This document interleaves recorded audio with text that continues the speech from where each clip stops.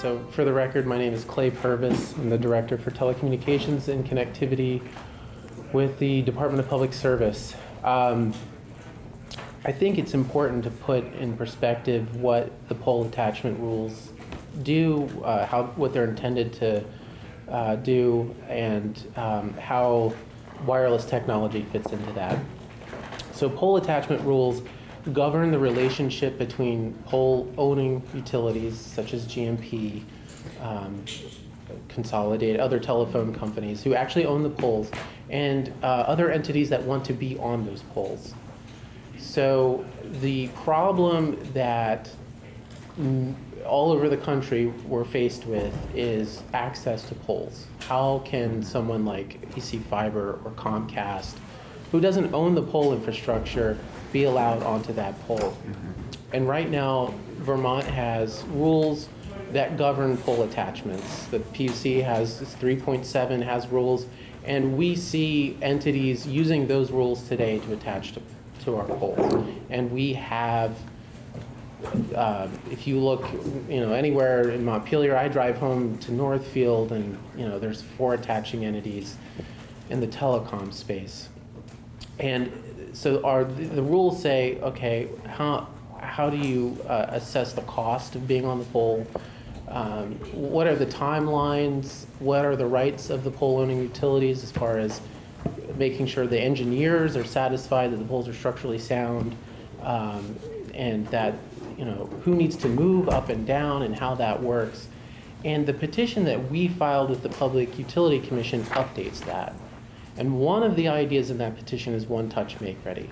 And it's the idea that, okay, when we're going out and we're moving telecom attachments up and down to put more on, we should just have one person or one entity do that. So right now, each entity comes out and move, because the complaint we're getting is it can take a year. Yes. To get a permit to put your wire on the pole, and time is money. Correct. So but part of that is because each and one of those individual entities has to come out and move their stuff up so that the new guy can go on. Correct. Or third party. Or third party. Or the owner of the poles. Right, I was going to get to that. But what pole attachment rules are not are the relationship between the government and the entities that want to be on that pole. So there's no, it's not a permitting process like, say, 248A, which governs the placement of wireless telecommunications equipment in the state, or Act 250, which also governs that. And so these rules are simply about making sure that the owners of the poles are treating fairly the entities that want to be on those poles. And right now, the problems that we're seeing are with cable and fiber providers that want to be on those poles. Real concrete issues, like if there needs to be a new pole set, as in a pole needs to be replaced with a better pole, are they going to do that on time? Right. And those are the problems that we're trying to solve. Where the problem is on the pole is not where 5G antennas want to be. We're talking, the middle of the pole. That's where the cables are. 5G wants to be on the top of the pole, and that is in the electric space. And so if 5G were to advance at some point, it would have to go through a process such as the 248A process? If 248A is triggered, and certainly modifications could be made to that if there were concerns about this issue. But if the pole rules are working the way they should be, then we don't get involved, right? Because everyone's following the rules, and the electric companies and the pole-owning telephone companies are treating fairly the attaching entities. Only when it takes a year that you start getting phone calls. Exactly. Today, wireless companies, can use the pole attachment rules to be on it. I think that, one issue with 5G, or one question about it, is is it really coming to Vermont? And is it going to come here in a meaningful way? So that's certainly a question tangential to Yeah. That seems to be somewhat irrelevant to the present discussion, but. Could you just say it clearly? If someone wanted to attach a 5G cell or a 4G cell that could be later upgraded, do they have to go through 240, whatever, 8A? that depends on certain factors. So, Okay. so that's where the rub is going to be. 248A was created in the time when we were doing macro facilities, large 120-foot towers. Small cells may or may not. It depends. I believe Act 250 is triggered at 50 feet. So if the cell is under 50 feet, you don't have to go through Act 250. 248A is right now optional. I do know there's language in the House You could do that. that would make 248A just apply to all telecom infrastructure, regardless of whether Act 250 is triggered. And that's certainly an easy solution. But it would depend on, I guess, the facts of the situation. The telecom space, which is, where we're seeing a lot of the issues, the pole replacement issue, is not really of concern to the wireless carrier. They want to be at the top of the pole. They'd like to have a riser or something that even brings them above the pole. VTEL has some facilities out right now that are already on poles. So, it's... Did they go through the solar power permit? No, they did not. So I believe those are under 50 feet. Okay. I would say though that many companies, AT&T and Verizon, are getting 248A permits I'm having a for their, little hearing. I'm sorry. So many companies, AT&T and Verizon, I'm aware of, do file 248A petitions for their But VTEL facilities. doesn't. Yes. Yes, they do, or no, they don't. No, they don't. Okay. What we want to do, I'm hesitant to get into 248 and Act 250 because I remember that was a really difficult kind of process to go through, and we were then looking at cell towers and trying to find a balance between kind of local control and also the need of the state to have cell service. And we Right. still haven't gotten cell service of any kind, fairly large portions of the state. And we're still trying to get it out there. So I'm hesitant to mess in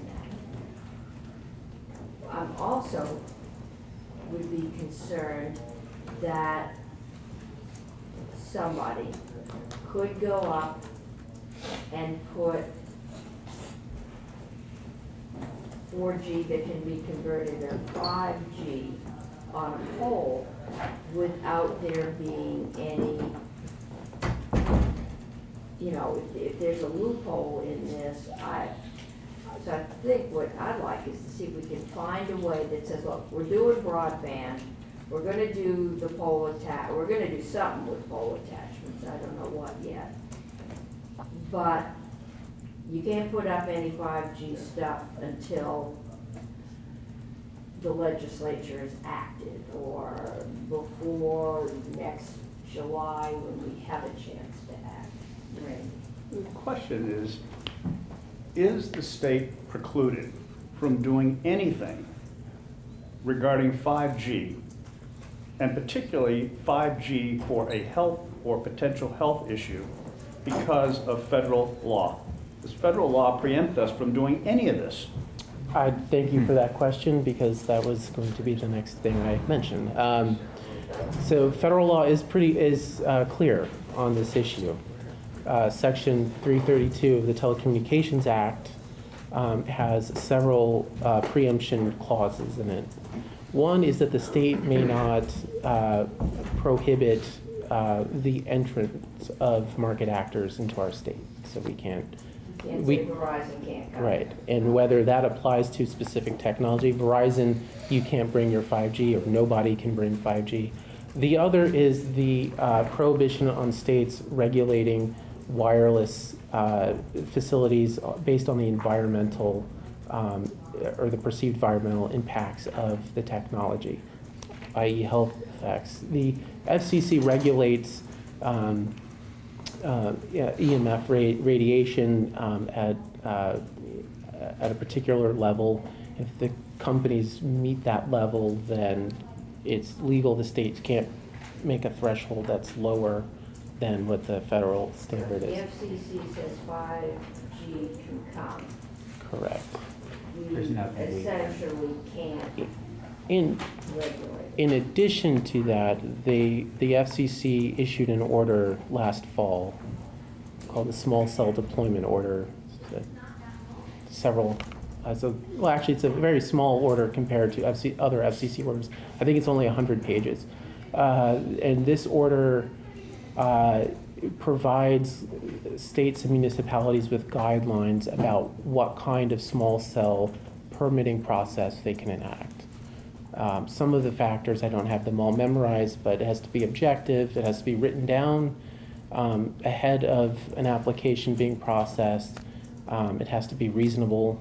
I think the devil's in the details there, but they've given us factors that we can do. And many states now have small cell permit procedures. Okay, so we Yeah. should, but for today, could we amend the bill and say that no small cell over 2G, because I know we've got some 2Gs, we'd like towns to have some cell service, or no cell, is there a 3G?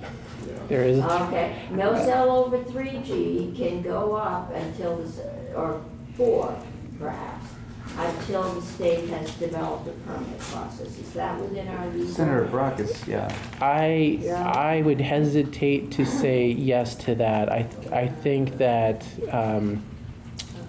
Okay. it could be an invitation for a challenge.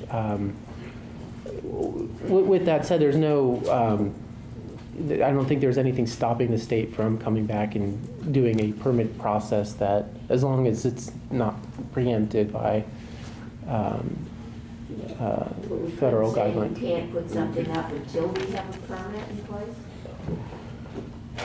The FCC order that came out, I believe, put a timeline on states complying with that particular order, which was 180 days from when it was published in the Federal Register. Can we research this?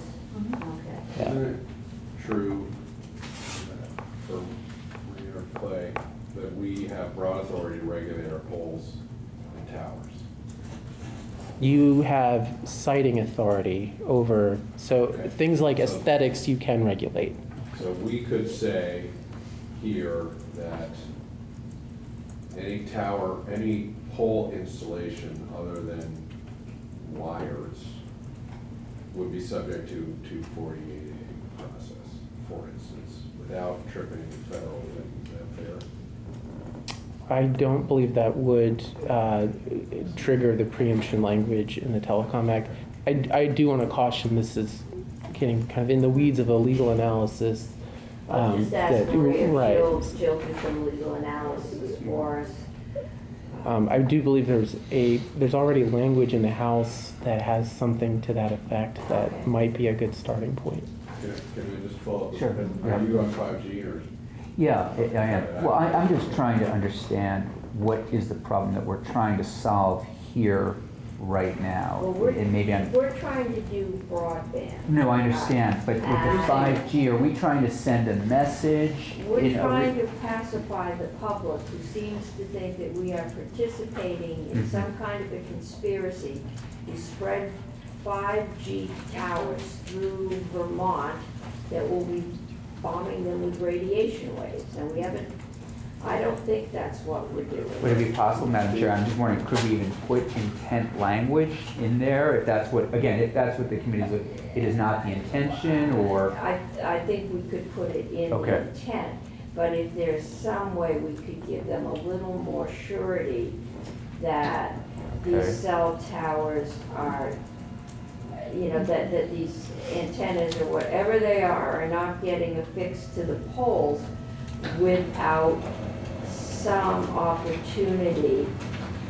It sounds like we don't have the opportunity to assess the health risks, or that we can't ban it.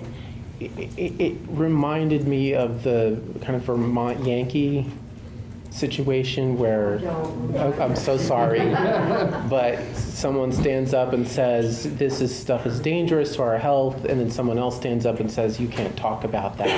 And then I have a lot of trouble with that. So Senator Camping's question, from my point of view, people feel like Section 19 has to do with 5G, and yet folks in state government tell us, no, this has nothing to do with 5G. So if there's an opportunity to make that clear and help people, that would be the goal for me.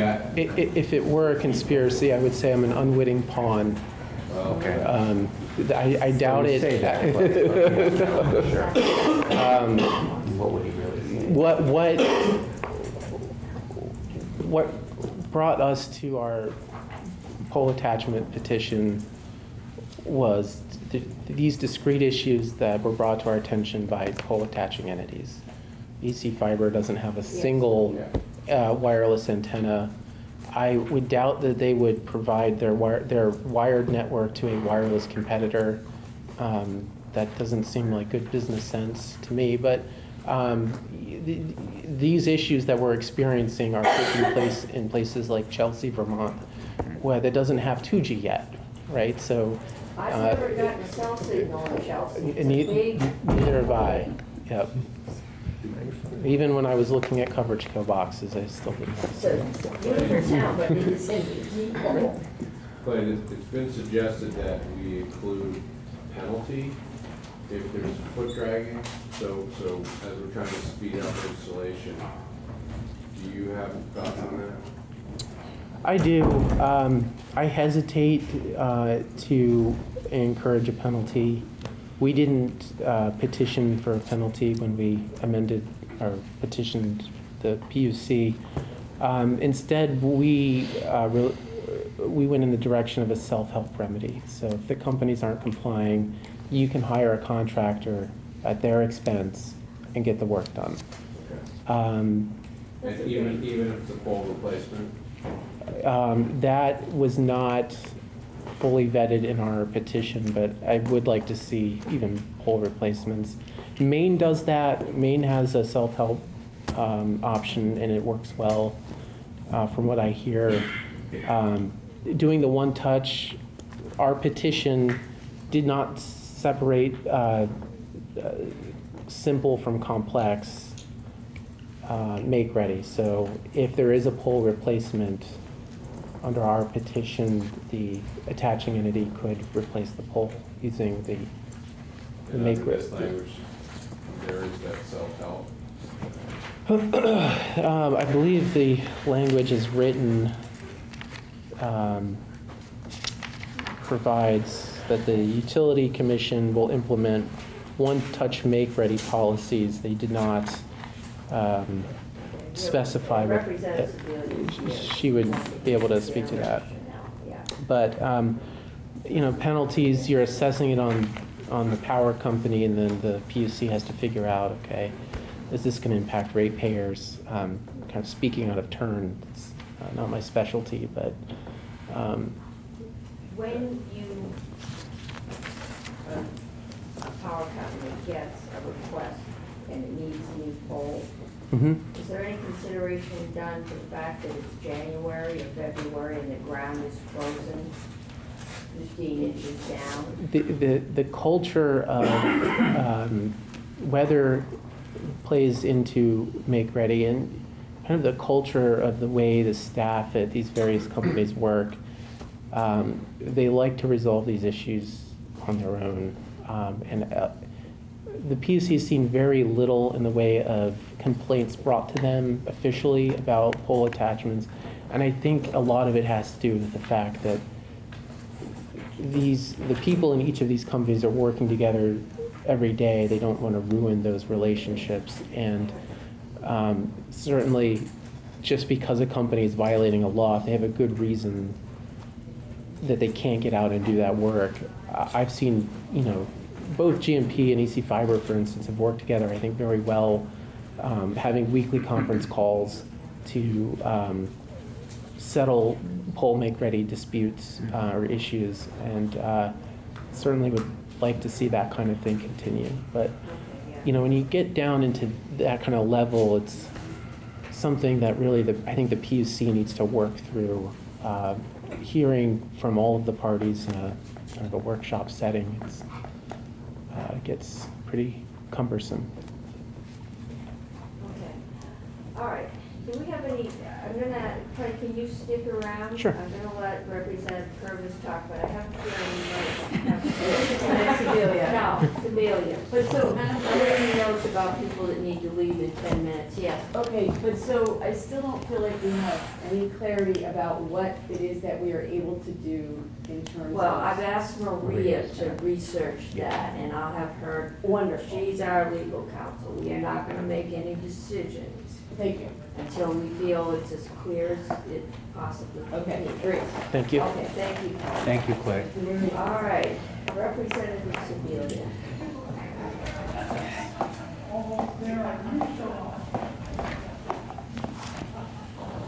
So welcome to Senate Finance, but we have to digest, you had all day to do, and we've got an hour. So Wow. help us Okay. catch up. We're I can just talk interested fast. in your thought process, why you did some of the things you did with pole attachments, why you didn't just do the FCC rules, why Okay. you went, just help us understand what you were thinking. Do you want the big picture on the bill, or do you just want pole attachments? I think And- we mostly want section 19. 19, I think. Okay. pole attachments. That's what I want. But there are Yeah. other things that, you might help us if you can with the 5G issue. Did they miss you and just catch us, or? I think I think the concerns around 5G did miss our committee. And as you've heard, we can't regulate based on health concerns with regard to that. So I think we would not have probably taken any action on this, right? This is also the one-touch make-ready that we put in. Really the most compelling bit of testimony that we had with regard to this was a similar policy enacted in Maine. And once enacted in Maine, really no problems in terms of delays. This was put in order to resolve the delay issue. So it's pretty simple. We did not go with the FCC. We did not consider the FCC policy in talking. Because I don't think it ever was something that came to our attention or that we were asked to consider. One of the biggest hindrances we have here with regard to, or have had here with regard to broadband build out is really the federal preemption. As most of you know, there's very little that we can do with regard to internet.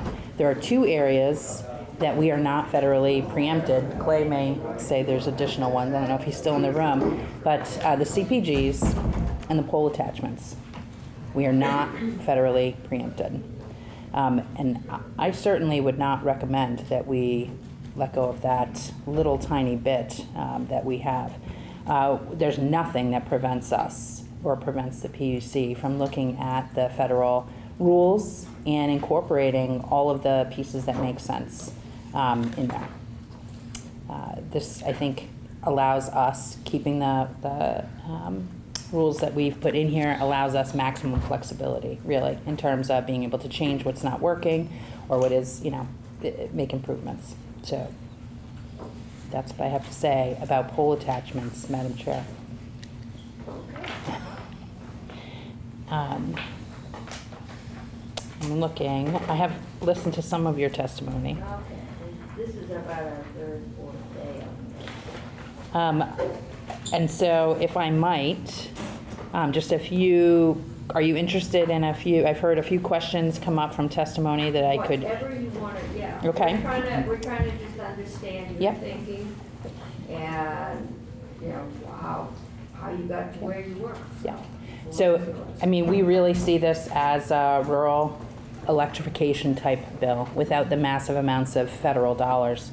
Rural electrification was accomplished with the creation of electric co-ops and massive federal funds. In Vermont, we have these communication union districts, and we think this is really how we'll end up solving this problem. A couple of items that I have heard some consternation on.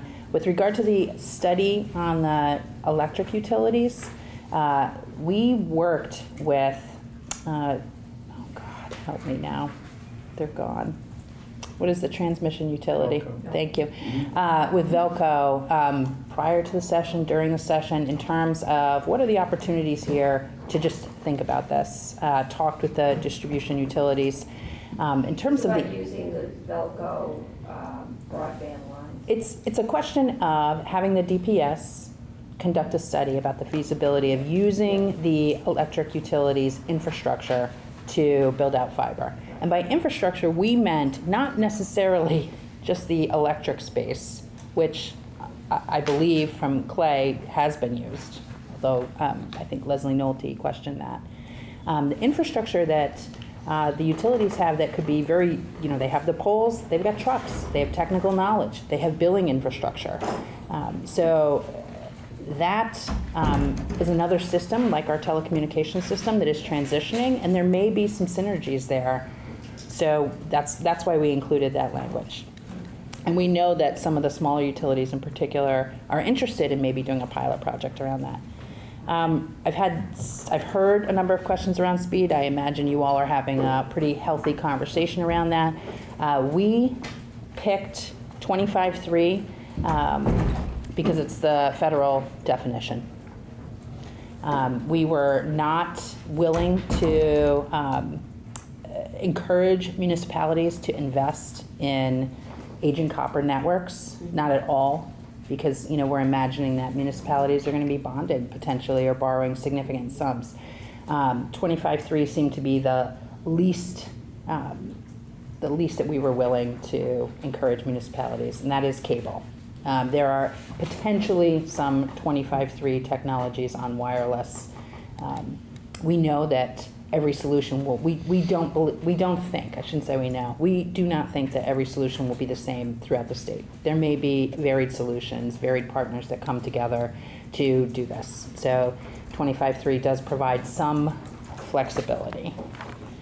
We did best Vermonters 25.3. So I think the public dollars that we have in here, there's around $1 million in grants, planning grants, which we think will be providing all of us some pretty critical information going forward. There are, we hope that you'll include, as we did, the Vermont Universal Service Fund increase. That will raise, 1.2 million, maybe 1.3 million for the connectivity initiative on an annual basis. If we just rely on that public investment, that's decades before we can actually cover. So we're encouraging municipalities to pay off of their grant list. So yes, that's a long way around. Would we use Vermonters' dollars Yeah. to subsidize 25.3? Right now, that's what the bill says, yes. It would allow for, it would. I'm looking at page 19 of the bill, where we're talking about the loans, and there's even some sections in here that talk about 10.1 and 4.1. These are minimums. So, where are you going to land 24.3? 25.3.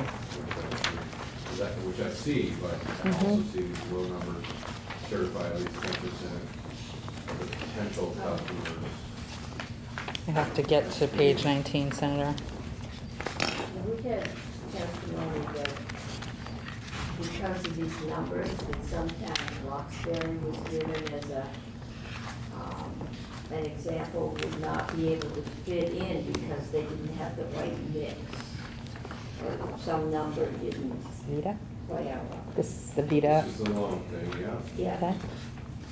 page 19. Mm-hmm. Ensure limited funding available A. towards the highest quality broadband.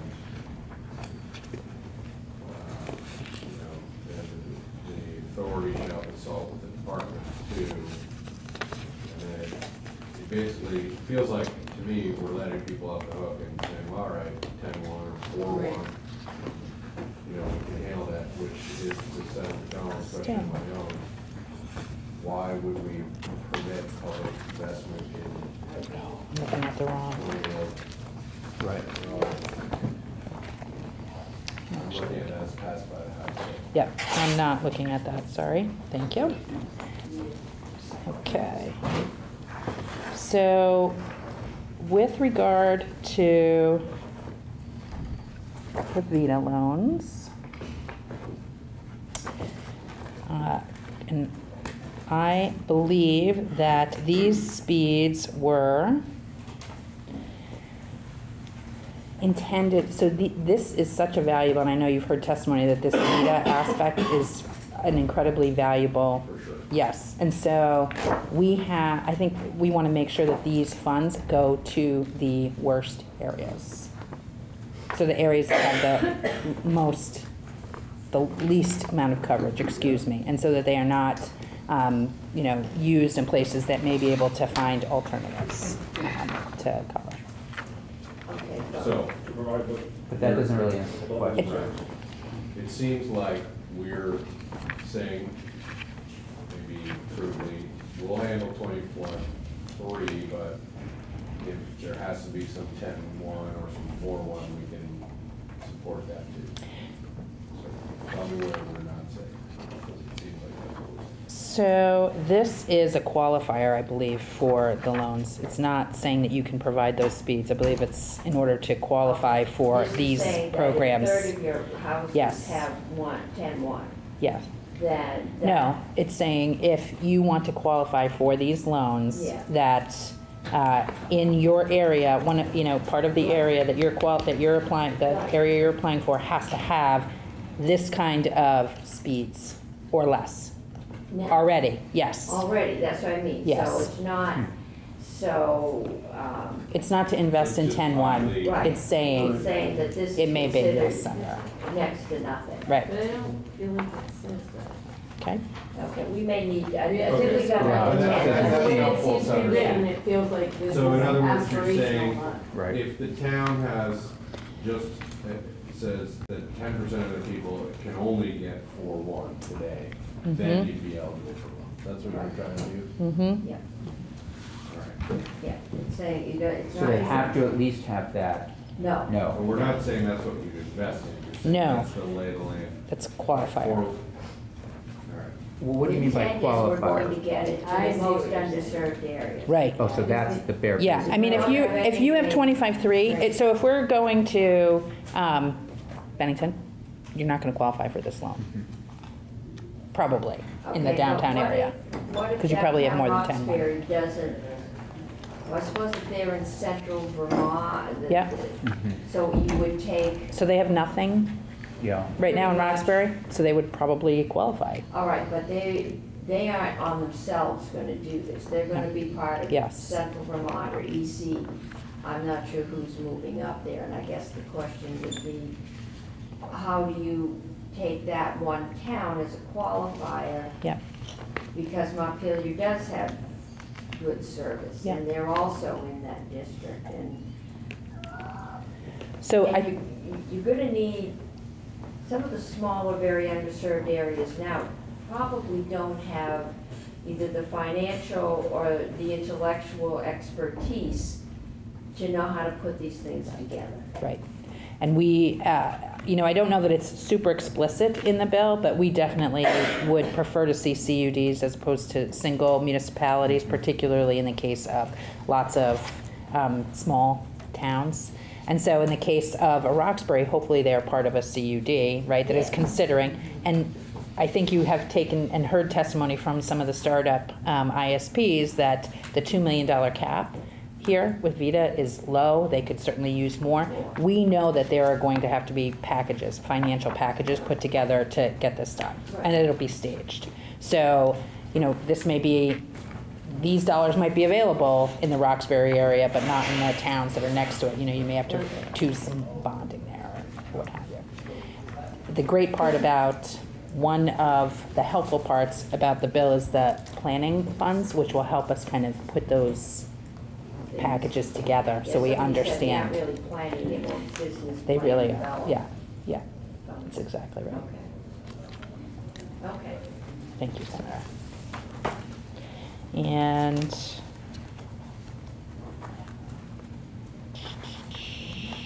looking to see if there were any other pieces.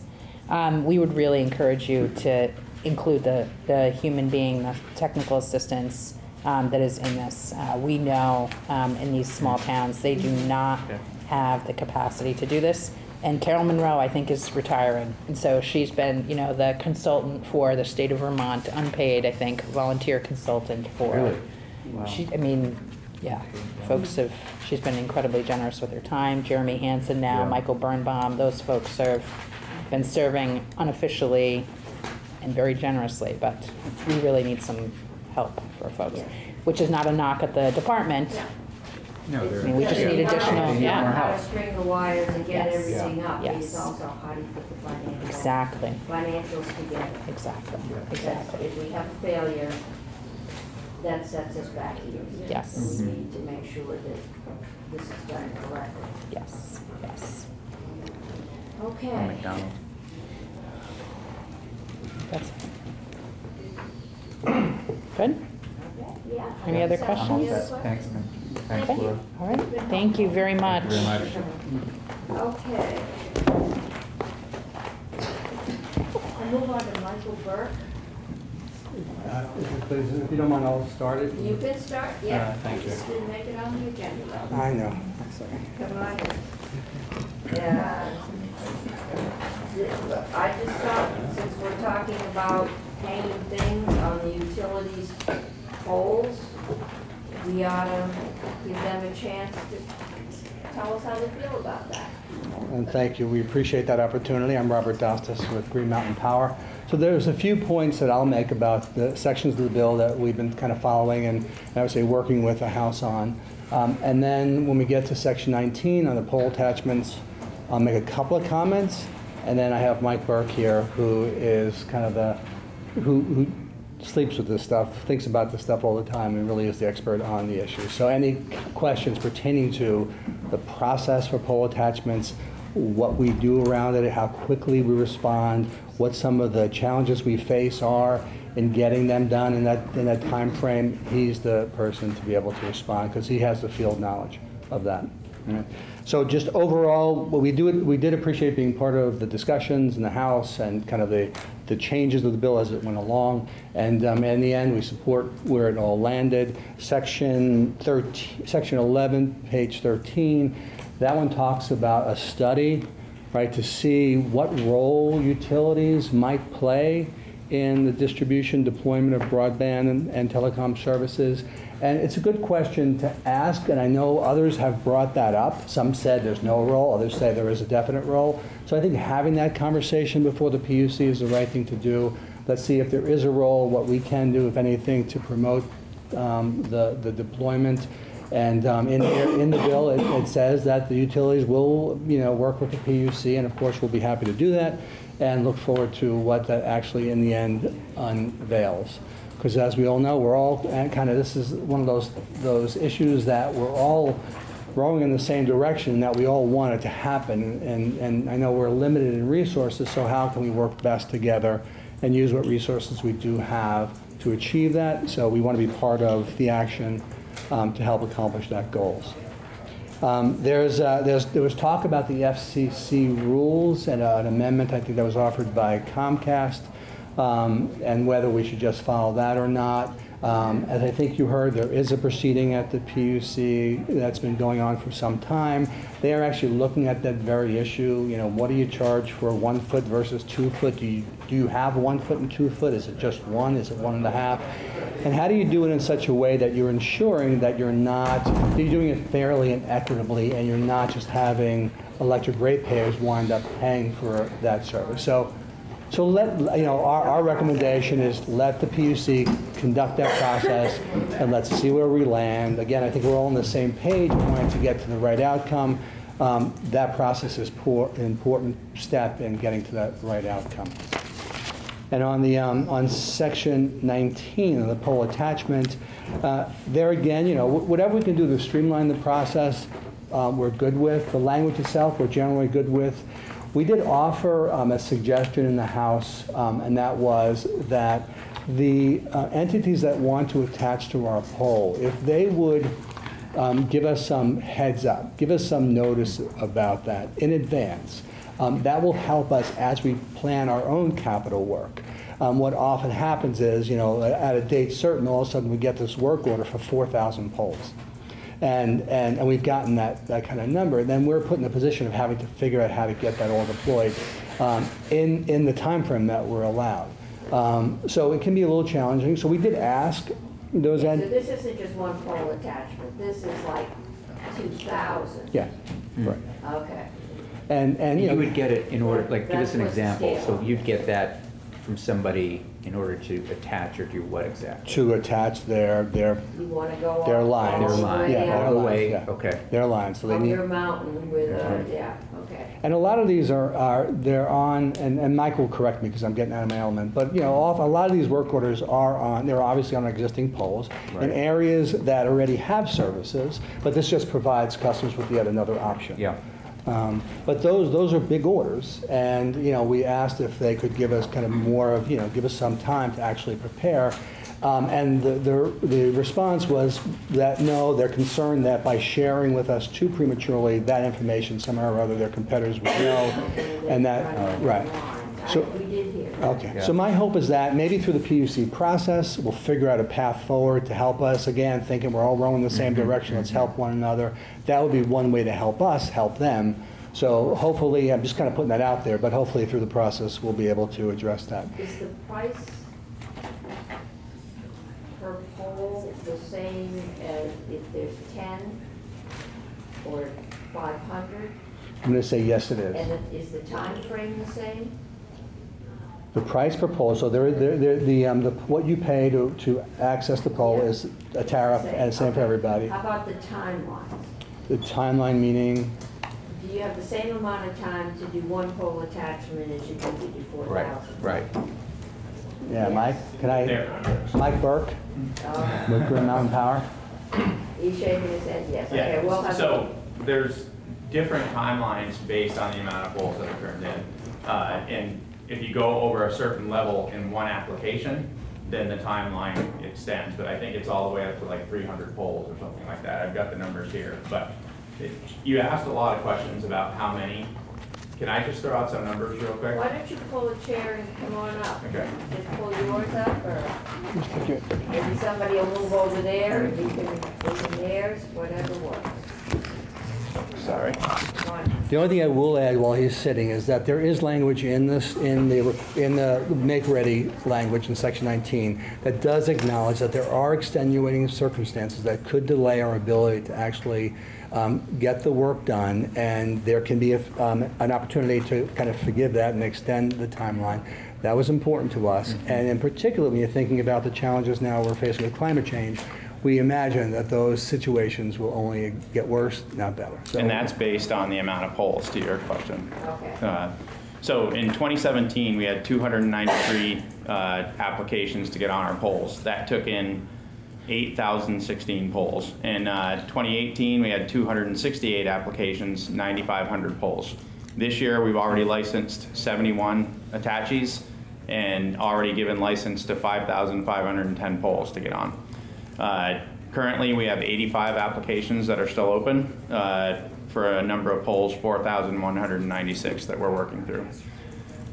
So these are big numbers. These aren't go to an individual home. And some of the things we take into consideration when we're doing this, we do work really well. We have weekly meetings. With the attachees. And we also do try to let them know if they're trying to get into an area and we have a reliability rebuild that we're about to do. We'll say, hey, we're about to do this. If you can wait till we finish that, then you can get on. We give automatic licenses on lines that we've already upgraded. We don't even do surveys. We just let them get on.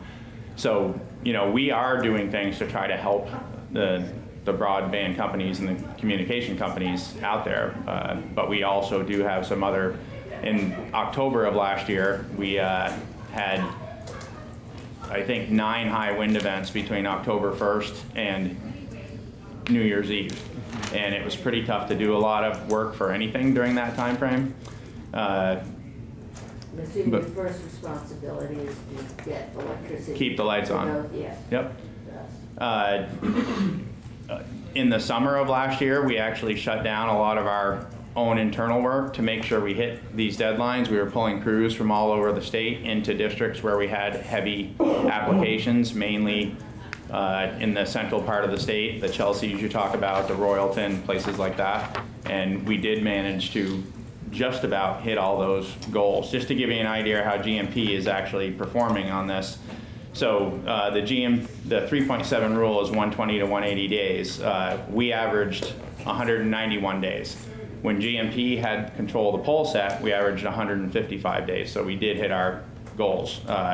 When there's a different set company, that average went out to 251 days. But GMP average for every poll we were on was just barely over the criteria, but when we had total control, it was under.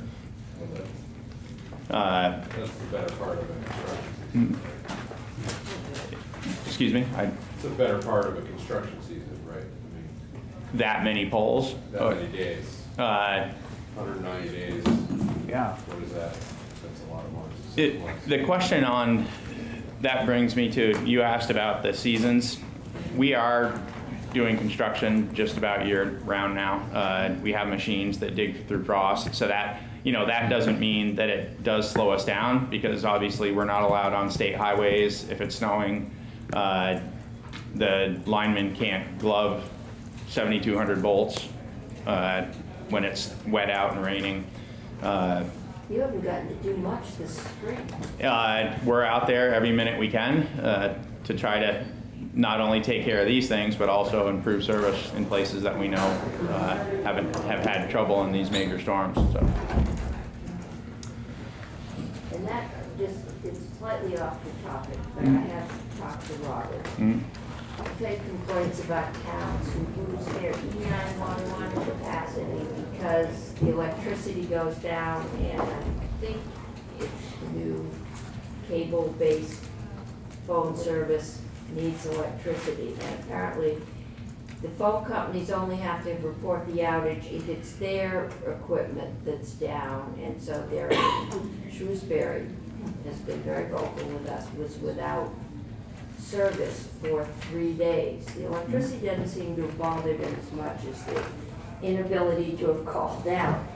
And just wondering, right now we don't have a solution, but if you could let the E911 board, I know I frequently get emails and stuff from you, and just put them on your call list so they're aware that some areas might be having trouble reaching them. I just wanted let you say that, that works for you, for the record.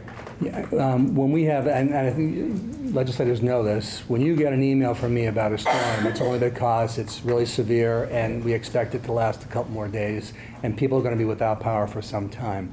When you've gotten that, we've already done a lot of communications already using the media, social media, every which way, and we only ramp it up as the outages go longer and longer. So when you do get that email from me, and I do it to the legislators, but I do it to a much broader stakeholder group as well, including businesses, and we even now reach out to customers who we have identified on life support.